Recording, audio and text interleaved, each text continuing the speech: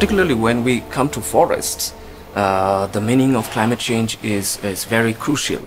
New pests, new diseases, mostly from the south, and we realize that it's not in random, it's driven by warming. We lose recently in central and north Poland about 9 million cubic meters. It's a big disaster. It's never happened before. There was falling a lot of trees, then sometimes we don't have so much seedlings we need. If you see, for example, animals, they can move, they can spread and in that way escape climate change.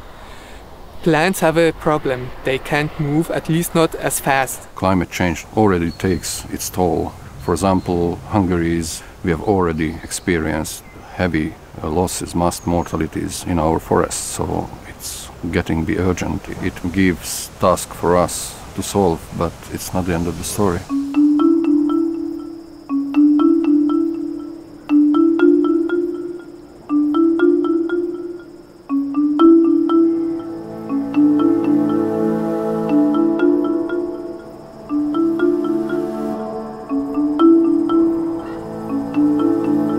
Last 100 years the global temperature increased about 1 grade Celsius, and with this change we are facing two huge extreme events. So the worst scenarios are talking about the even increase about 6 grade Celsius, which probably no one from us can imagine what could happen when the worst scenario will be fulfilled.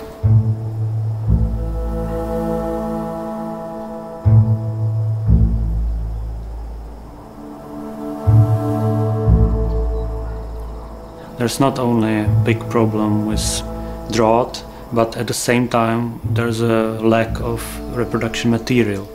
So the seed sources are lacking and the people who are responsible are basically not able to obtain a good quality reproduction material. So this is a big source of concern. Gene diversity will be the most important part of the story, so to say, if we want to somehow mitigate the impacts of climate change. Other ways how we could maybe slow down or mitigate the climate change could be the assisted migration, but it's definitely still a big question.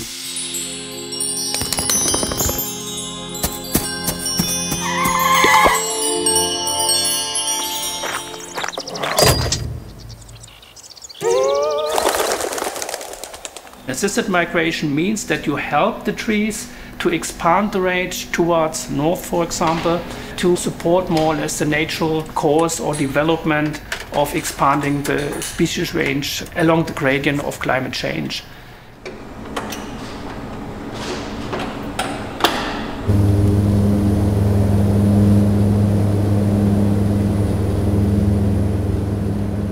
There are different needs of importing material. I talked with different people from nurseries. Some are really anxious to get external material to improve the availability of foreign provenances.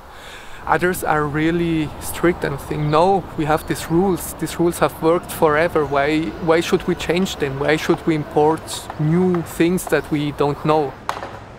If we can overcome these boundaries and exchange material between the countries, that would improve the situation.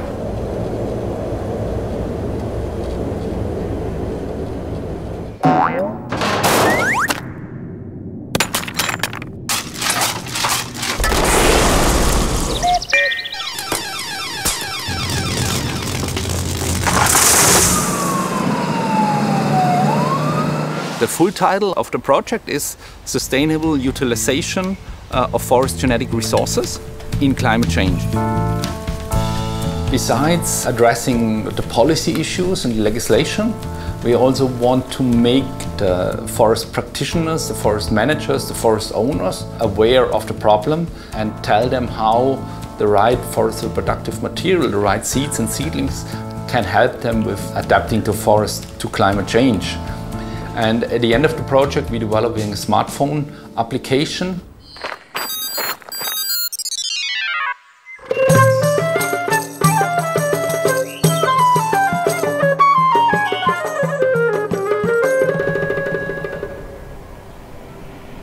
Well, as the environmental conditions change rapidly, we could still plant maladapted trees. That is not an issue. The problem is that they will become maladapted for the times to come, and this will create a huge problem.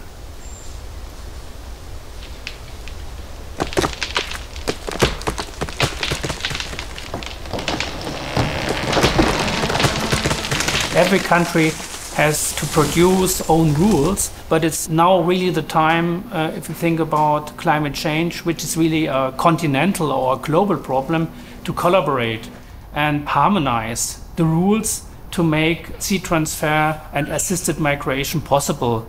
For this we need the scientific information. This is our task, but the task also for the politics is also to harmonize the rules for seed transfer. In the long term, there is a change of legislation necessary.